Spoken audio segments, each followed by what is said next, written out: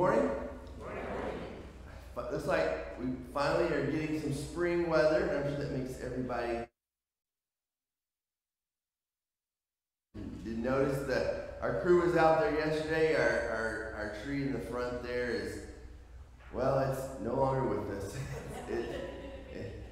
All these winter storms finally got to it. So, but you know, we're glad that we had a group of guys that came up here yesterday, and more firewood from Pastor Chris's outdoor fire pit. So he's excited about that.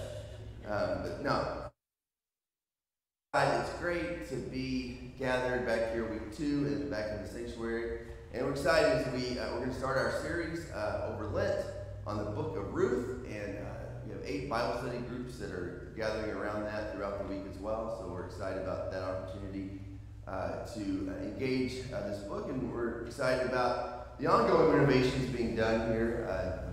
Speakers are being installed. And we're also looking at what to do with the renovation of Narthex. So there's a lot going on here, and eventually new floors for the staff offices. So lots of exciting things happening here at Bethel, and we're glad you are here. Let's go ahead and rise for our opening hymn, O Lord, throughout these 40 days. We are doing, like we did during Advent, we are do setting 3, and if you are following with the Lutheran service book, it'll be setting 3.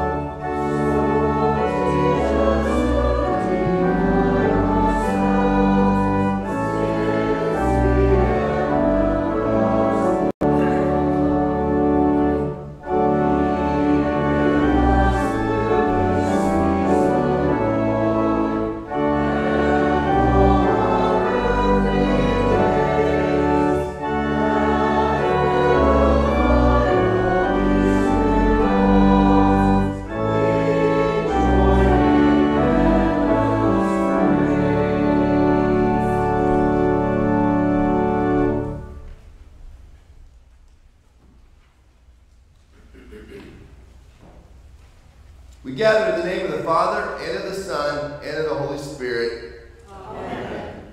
Beloved in the Lord, let us draw near with a true heart and confess our sins unto God our Father, beseeching him in the name of our Lord Jesus Christ to grant us forgiveness. Our help is in the name of the Lord, who made heaven and earth. You guys jumped the gun. I said I will confess my transgressions unto the Lord. And you forgave the iniquity of my sin. Almighty God, our Maker and Redeemer, we poor sinners confess to you that we are by nature sinful and unclean, that we have sinned against you by thought, word, and deed. Wherefore we flee for refuge in your infinite mercy, seeking and imploring your grace for the sake of our Lord Jesus Christ. Most merciful God, who has given your only begotten Son to die for us, have mercy upon us, and for his sake grant us remission of all our sins, and by your Holy Spirit increase in us the knowledge of you and your will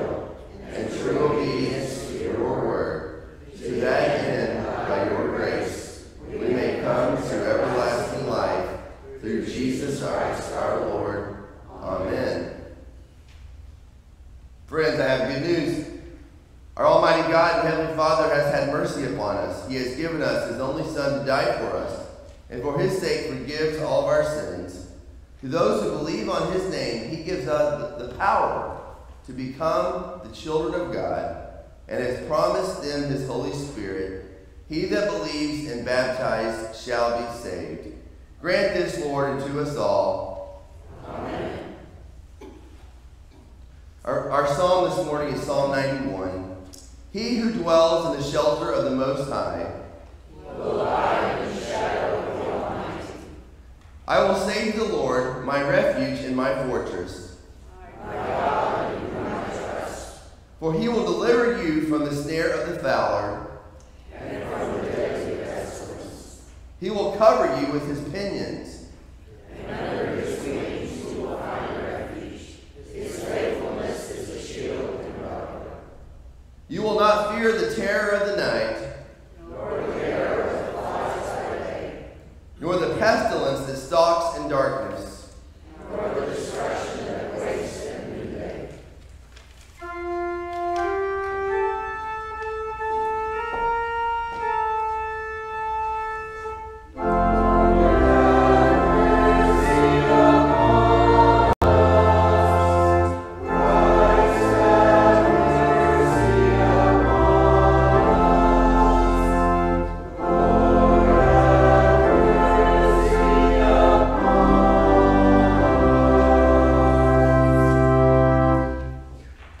The Lord be with you.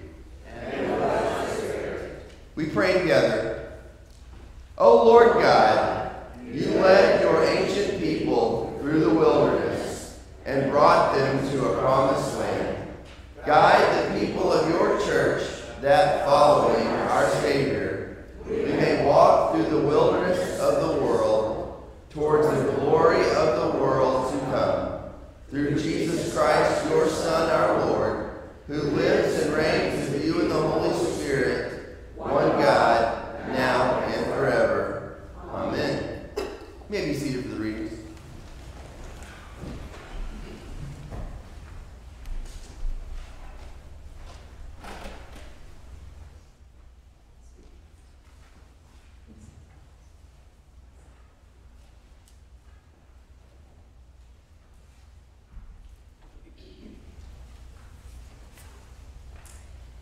The epistle reading for the first Sunday in Lent is from Romans chapter 10, verses 8 to 13. But what does it say? The word is near you, in your mouth and in your heart. That is the word of faith that we proclaim. Because if you confess with your mouth that Jesus is Lord and believe in your heart that God raised him from the dead, you will be saved. For with the heart one believes and is justified, and with the mouth one confesses and is saved. For the scripture says, everyone who believes in him will not be put to shame. For there is no distinction between Jew and Greek, for the same Lord is Lord of all, bestowing his riches on all who call on him. For everyone who calls on the name of the Lord will be saved. This is the word of the Lord. Thanks be to God. Please stand for the reading of the gospel.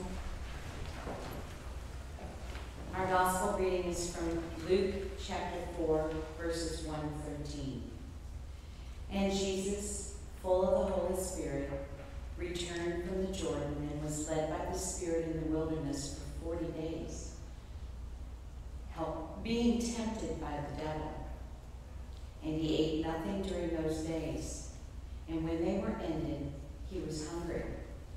The devil said to him, if you are the Son of God, command this stone to become bread. And Jesus answered him, it is written, man shall not live by bread alone.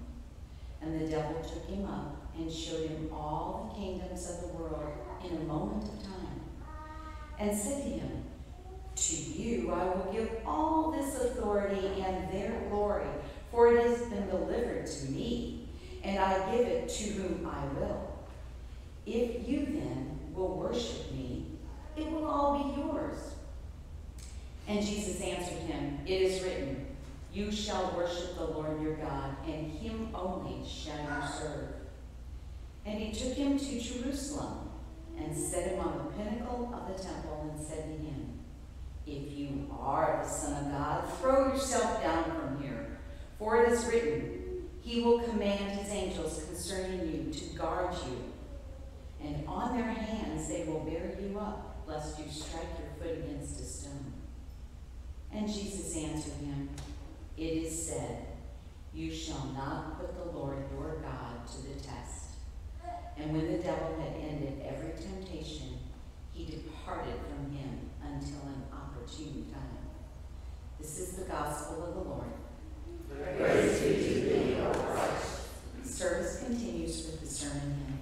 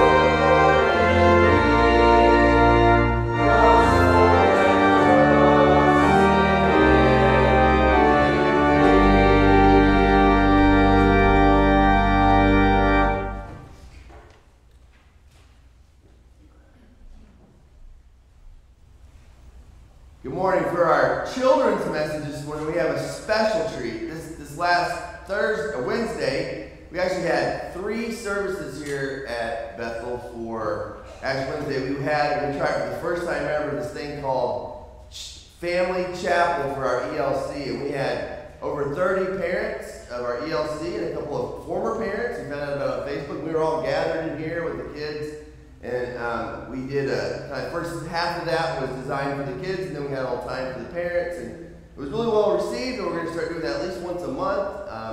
And part of that, and part of what we do with the kids in here, and then sometimes for chapel every week with the kids at the ELC, and also sometimes with our children's church on the second service, we show these videos called Holy Moly.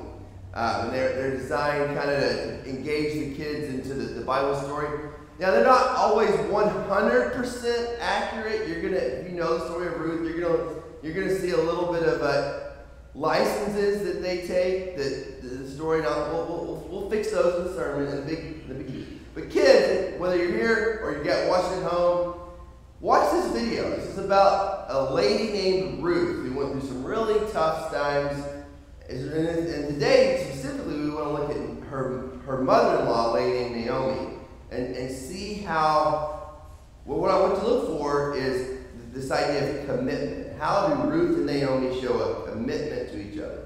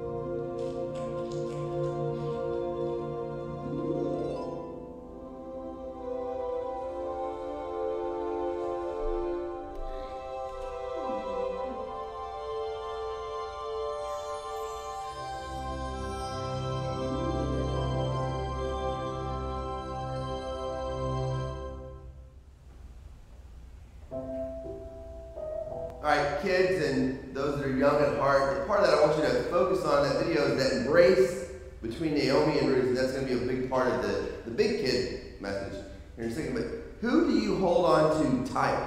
Like, who do you commit to? Who is some of the most important in your lives? Like maybe your brothers and sisters, or your parents, or whatever.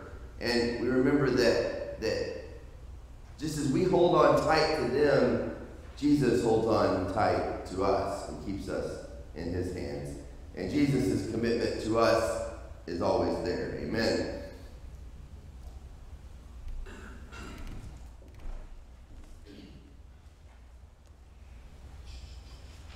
Grace, mercy, and peace be from God as we meditate on this word today.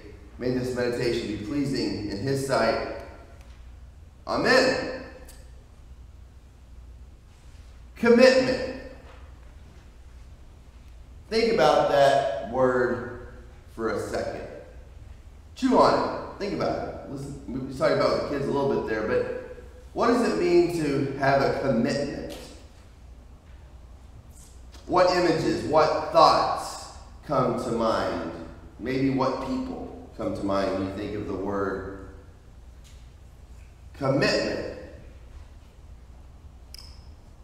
And while you do that, think of a time that you were completely committed to something. Or maybe continue to be in the form of could be a person, it could be an idea, it could be a church, it could be a job, it could be lots of things. Commitment's not easy, is it? To be committed to the same person, the same community, the same whatever over months, years, decades. It takes dedication, it takes sacrifice, it takes patience at times, all these things. Commitment is not easy because, as we're going to see today, and even the idea, the title of this message, a selfless commitment, in order to really be committed to something, requires a certain amount of selflessness. You can't be totally committed to something else and make it all about you. Those two don't work. If you make it all about you, that commitment will eventually fall apart. All right, how about it then? How about a time you found commitment a little more challenging? You thought you were committed to the situation, to this friendship, to a sports team that keeps losing or whatever. You're like, yeah, this is not so easy. Maybe something like this. Please be aware that I am totally committed to remaining fully uncommitted to commitment.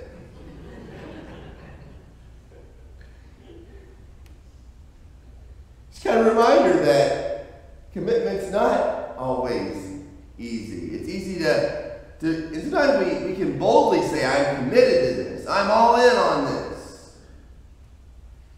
What about when it gets hard? What about when the chips go down? What about when maybe, because of circumstances beyond your control, you're not able to make a commitment? Car breaks down, whatever. I mean, things happen. I remember one of the challenging things about being a parent. Now my daughter's almost 22, so it's not quite the same. But when they're young, you got to be very careful as a parent or a grandparent saying, we might do this. Because what do they hear? You're going to do it. And then later, they say, well, Dad, we didn't do this. And I never said we were. Well, no, you said it. So you got to learn that even how we communicate something may indicate that we're committed to something, or that we're going to do this, when maybe the intent's not. I get myself in trouble even here with the staff sometimes where I've been told I tend to say things very boldly and very matter-of-factly. And people sometimes interpret that as Chris is saying, we're going to do this. Well, really, I'm just throwing things. I'm an idea person. If you've been on council, I throw out a lot of ideas, and most of them are bad. But every once in a while, I get a good one. But yeah, so sometimes it's hard to commit even if you don't know what exactly it is you're committing to, right? right? People that are, well, let's do this, let's do that. And then, so commitment is challenging. There's a lot of factors that go into holding on to a commitment. In our stories, we kicked it off a little bit Wednesday with Ash Wednesday, but really on this Sunday and through the Bible studies throughout this week, as we really kick off this story of Ruth, and really at the beginning of the story, this first few verses here is really more about Naomi than it is Ruth. She's kind of the main character of the story. This idea of commitment is put to the test. This idea of commitment is at the forefront of what we see Naomi dealing with, because Naomi is in what we would say is a desperate situation. She's in a difficult situation. And it's during those times that we're in our own desperate situations as a society or as a person or as a family or whatever, where you really have to sometimes rethink your commitments. I have these commitments, I can't meet them all, so which ones can I? And those are difficult challenges. Those are difficult situations. What does it mean to be committed to something, even in the most difficult of situations? So our reading this morning is from Ruth chapter 1. In the days when the judges ruled, there was a famine in the land. A man of Bethlehem in Judah went to sojourn in the country of Moab. He and his wife had 2 sons. The name of the man was Elimelech, and the name of his wife Naomi, and the name of his 2 sons were Mahlon and Chilion. They were Ephraimites from Bethlehem in Judah. They went to the country of Moab and remained there. But Elimelech and the husband of Naomi died. See, he died separate from the sons, so the video wasn't completely accurate. Just hang with me there. And she was left with her 2 sons. These took Moabite wives, and the name of one was Orpah and the other was Ruth. They lived there about 10 years, and both Mahlon and Chilion died, so that the woman was left without her 2 sons and her husband. Then she arose with her daughters-in-law to return from the country of Moab, for she had heard in the fields of Moab that the Lord had visited his people and given them food. So she set out from the place where she was with her 2 daughters-in-law, and they went on the way to return to the land of Judah. But Naomi said to her 2 daughters-in-law, "Go return each of you to your mother's house. May the Lord deal kindly with you as you have dealt with the dead and with me. The Lord grant that you may find rest, each of you, in the house of her husband." Then she kissed them, and they lifted their voices and wept. And they said to her, "No, we will return with you to your people." But Naomi said, "Turn back, my daughters. Why will you go with me? Have I yet sons in my womb that they may become your husbands? Turn back, my daughters, go your way, for I am too old to have a husband. If I should say I have hope, even if I should have a husband this very night and should bear sons, would you therefore refrain from marrying? No, my daughters, for it is exceedingly bitter to me for your sake that the hand of the Lord has gone out against me." Then they lifted up their voices and wept again. And Orpah kissed her mother-in-law, but Ruth clung to her. It's kind of that part we're talking about with the kids, that embrace, that who are you clinging to no matter what? That's kind of a sign of a commitment, right? Is when you hold on to someone. The couple times I've been around someone at the very end of their life and they're being held on to by their loved one, something like that. And that's a very, very powerful moment. So again, we see Naomi is in this desperate situation. And I talked about this a little bit on Wednesday, but I'll bring, because we went the first 5 verses is what the purpose, the context of the sermon on Wednesday was about. But just to bring you up to speed a little bit, this is going on during the time of the Judges. The time of the Judges was a very difficult time, about 300 years or so between the conquest of Joshua and the Israelites coming in the promised land, and then the time of the kings, starting with Saul. And during that time, there was just a lot of rebellion against God because people wanted a king, and then a judge would come up and restore the people, and then kind of the pattern was going over again. And we kind of see this being played out in this story, right? There's a famine. Famine could have had something to do with the wars. And then Naomi finds out later, kind of through the grapevine, that God has restored the land so that the famine is over, and the land that her family still has a connection to is growing crops again, and that's kind of where she's at. So she loses her husband and sons while in a foreign land. They were in this foreign land. First the husband dies, and then about 10 years later it seems that the sons die. And they're in the foreign land because of the famine. They go to a new place, but kind of away from their greater network of support, whatever that might have looked like, cousins, grandparents, aunts, uncles, things like that. How many of you or know someone that has done that? Left the comfort of your support network for a new opportunity across the country, away from family. Now, nowadays we have things like Zoom and phone call and an airplane, and it's relatively easy to get back to loved ones. But that's a recent reality. You even think about people that first came to this country from Europe or wherever, got on a boat with no hope of ever seeing their loved ones again. Maybe a message through a telegraph or something, maybe a letter. But that's about it. So they go to this new country. It's not that long of a journey, but it's still a new country and a new customs, a new culture. And during this time, first her husband, then both of her adult sons, who have taken on local wives, Moabite wives, die. Now, in any situation, in any cultural situation, for a person to lose, for a woman especially, to lose her son and 2 sons and her only children and her husband would be a difficult thing, but up until more recently as well, just kind of like the travel reality.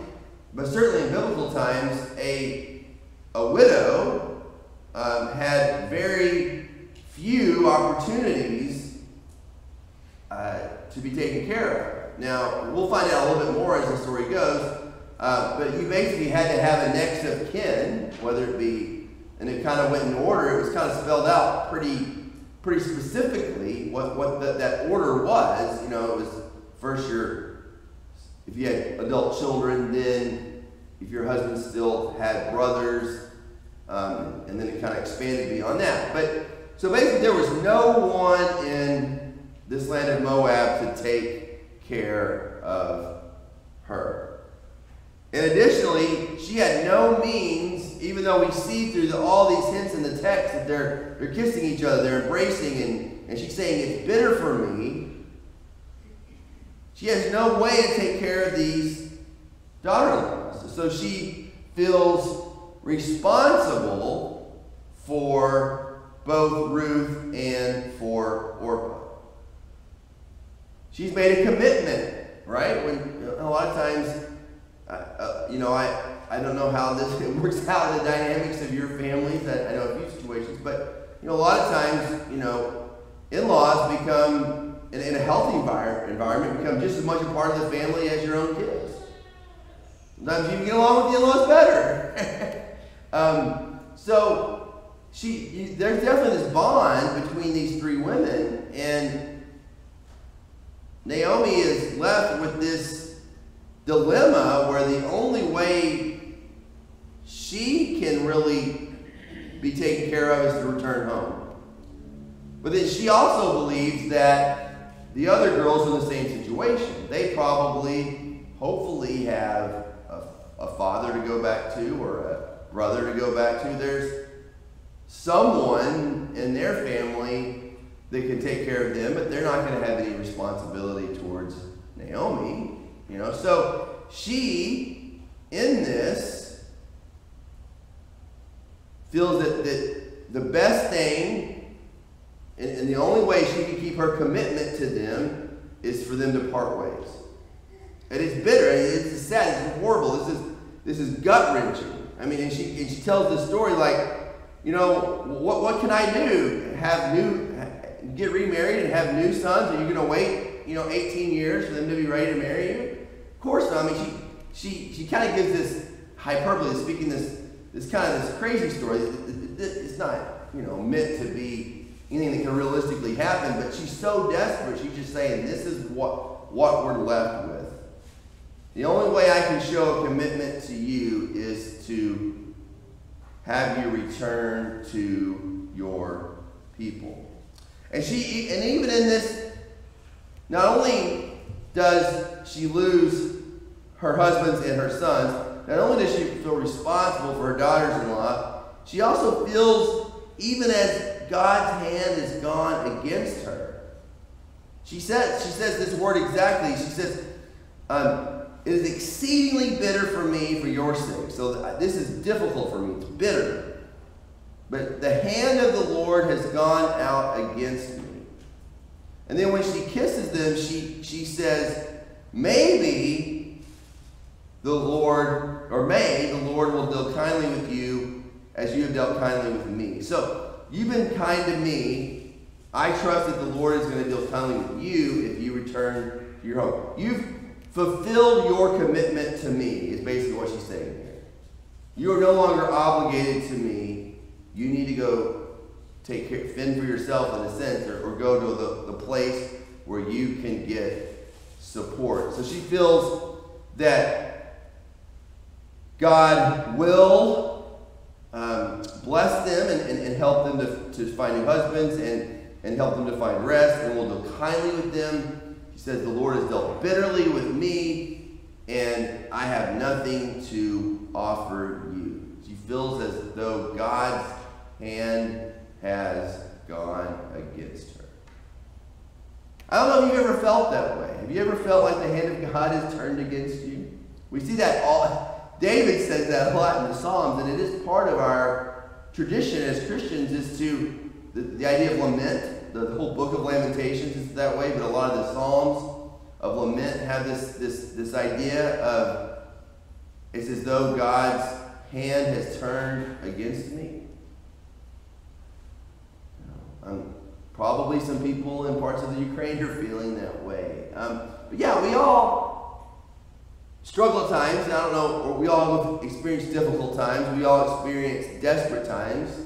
And for some of us, and I felt this way at times in my life, where God has literally turned his back against you, his hand has gone against her. But it's interesting in this, she says that, it's as though God's hand has turned against me, but she doesn't lose faith.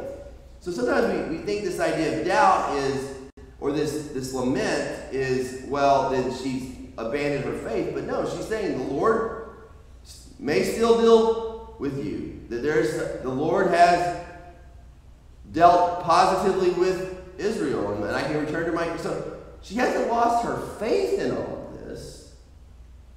She just feels as though God's goodness is kind of escaping her right now, and she's struggling with this. Yet, in all this hardship, she shows what I would call as a selfless commitment. She realizes, she believes sincerely that, like I said, that these daughter-in-laws have fulfilled their commitment to her. And she feels that the best she can do for them is to return them to their families to be taken care of. She realizes that she no longer has a means by which to take care of them. And in this, we see two different responses. And next week, we get more specific into the words of Ruth and how she shows this commitment back. But right now, we're focusing still on Naomi. But we do see two different responses to this. And I think it's important. Sometimes you might read this text and say, well, Ruth was the committed one and Orpah was not, or that one responded better than the other. And I don't think that's the point of this text. I think the point of this text is that during hard times, have you ever been in a situation where you have no good options? You have bad options and you're trying to discern which is the least bad option? I think we've all been there at one time or another. Like, well, I don't really have any good options, but I got all these bad options, so which is the worst or the least bad option? I think that's kind of what's going on here. There's no good options in this situation.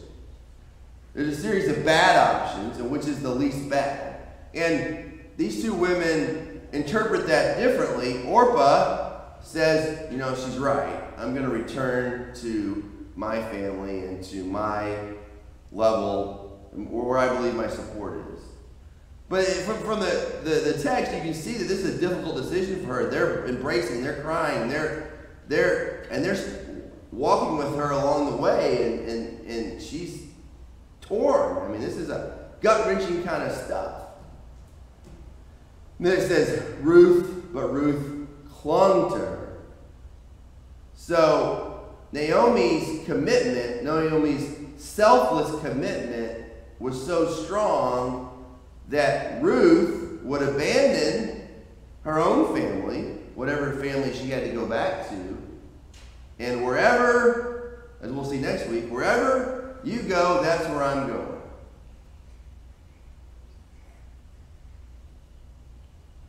You see, our sense of commitment is strongest when it's put to the test. And in this text, we see this bond between a mother-in-law and a daughter-in-law of Ruth and Naomi is put to the ultimate test.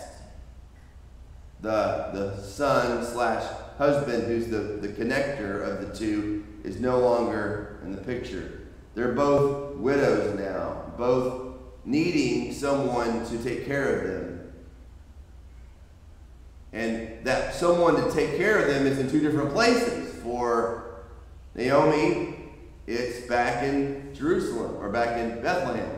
For Ruth, it's somewhere in Moab. And the only way that they can stay together is for one to abandon their home and go with the other. And Ruth and Naomi stay together because of this selfless commitment of Naomi has been so strong that Ruth cannot abandon her. So how do we learn then from Naomi's selfless commitment here? How do we learn from how to stay committed even in the most difficult situations? I still think that what Naomi, it's her faith in God, even though she says that God has dealt bitterly with her. She feels that way. She's still trusting in God. She's trusting that God has something for her back in her homeland. She's trusting that God has something for her daughter-in-laws where they are. She's trusting in the Lord to work this out. And this is out without a knowledge of the cross, right? Jesus has not come yet. So what did people in Naomi's day have to hold on to? Well, it was the trust that from the very beginning God had said, I'm going to make all of this right. I'm going to redeem all of this. And as we're going to see as we go through this book of Ruth over the next 6 weeks, that Ruth is a redemption story. It's a story of God taking what is broken, taking what seems desperate, and restoring it. Specifically in the lives of Naomi and Ruth, but because of Ruth's connection to Jesus on a global way as well. But what I think the main thing we can learn from Naomi's selfless commitment here is that our sense of commitment is tested when it's hard. And I think we all have to wrestle with what is it that we're committed to no matter what? What relationships? What ideas? What faith? Because Naomi could have easily abandoned God in all of this. She could have easily abandoned the girls or no longer felt responsible for them. But she doesn't. She works with them to try to find the best solution. And it literally kills her. Ruth could have gone home, which would have probably been the easier thing for her to do. Because now she's committing to this foreign land where she knows no one other than Naomi. So, what are we committed to most? Hopefully, as followers of Jesus at the cross, right? Hopefully that's the thing that we're most committed to. But beyond that, what are we committed to?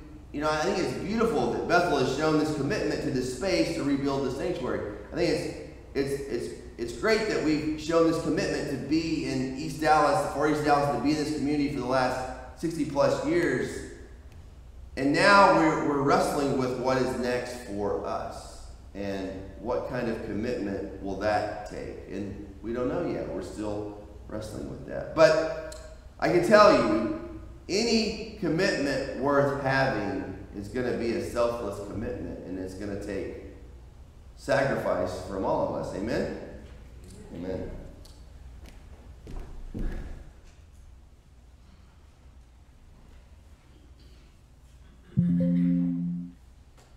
I ask you to stand as we continue our worship with the words of the Creed.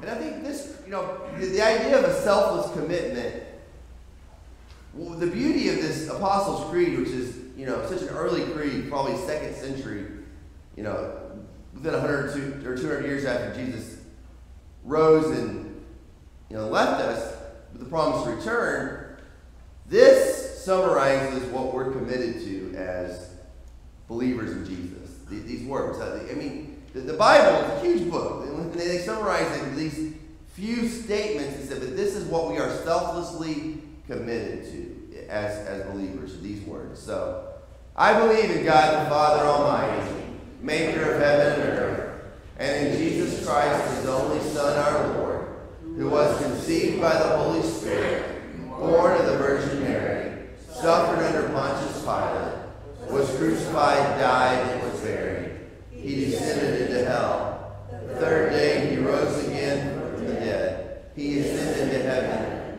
and sits at the right hand of God the Father Almighty.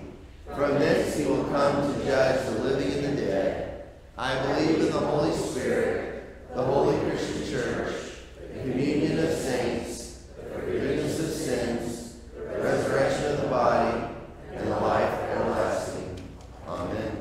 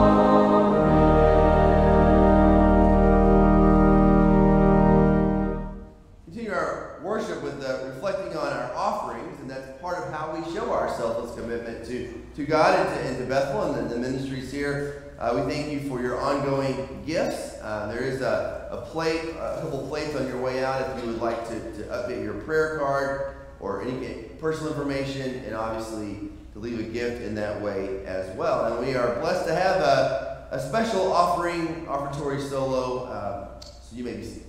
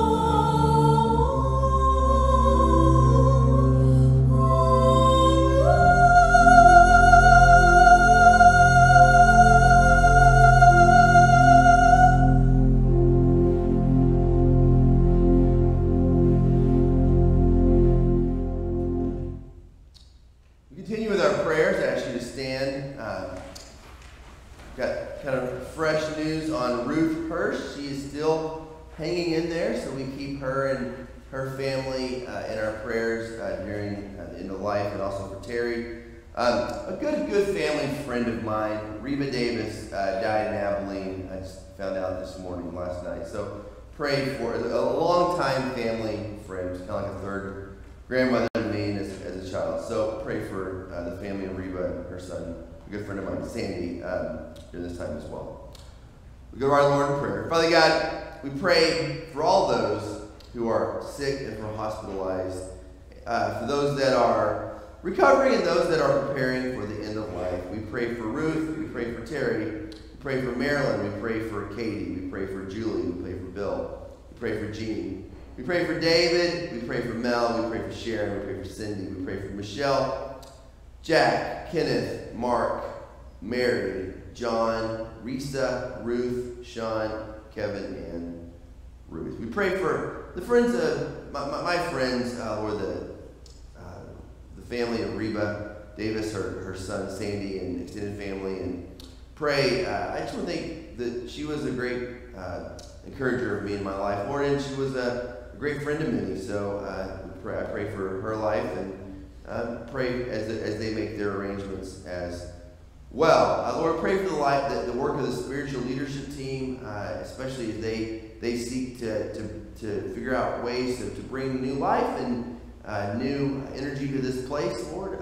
We thank you for the work that was done here and continue to be done in bringing up our house to your house here, the renovations and whatnot. Lord, we thank you for all of that. We also thank you for the families that gathered here this week for our praise time, for our family chapel, and that we can continue to build that relationship between the Early Learning Center and the church. And we also, Lord, as we start these Bible study groups that are beginning this morning on the book of Ruth, we pray that they will be an encouragement to those who go through them, and that we will learn this week about the selfless commitment of these women and how that they stand out as examples of what it means to have faith, and even in difficult circumstances. We pray all these things, Lord, in your Son's name, who has boldly taught us to pray. Our Father, who art in heaven, hallowed be thy name. Thy kingdom come, thy will be done on earth as it is in heaven. Give us this day our daily bread, and forgive us of our trespasses, as we forgive those who trespass against us. Lead us not into temptation, but deliver us from evil. For thine is the kingdom, and the power, and the glory, forever and ever. Amen. Receive the blessing of our Lord. The Lord bless you and keep you. The Lord make his face to shine upon you and be gracious to you. The Lord lift up his countenance upon you and give you his peace.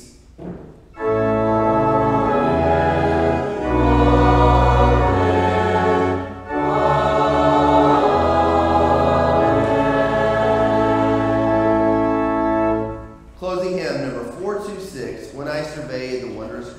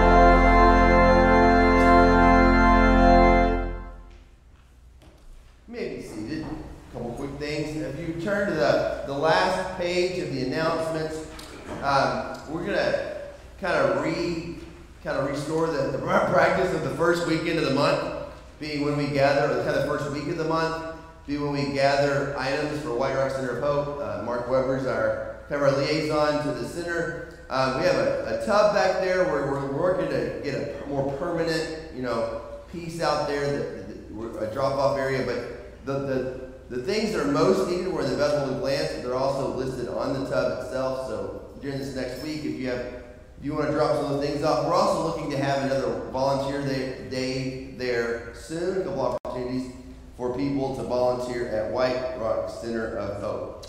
Now, in the story of the Judges, the Israel was upset. They wanted to be like everyone else and have a king. They were jealous. Well, I was at another church this week that had a pastor's meeting, and I was jealous of their pew Bibles. Look at our pew Bibles. They don't match. The wrong translation. But magically, there's a solution. Concordia Publishing House makes a English Service Version pew Bible for $10. So oftentimes we ask for things in the church, it's like hundreds and thousands of dollars. For $10, you can sponsor a pew Bible. And we need 5 cases. The information is in there. But I would love to have, when we dedicate this church, this building on Palm Sunday, I would love to have new pew Bibles that you can read along. See, I even preach from the Bible, from the ESV Bible. So that's a way that you can make a small donation to Bethel and have matching pew Bibles, and that would make your pastor very happy.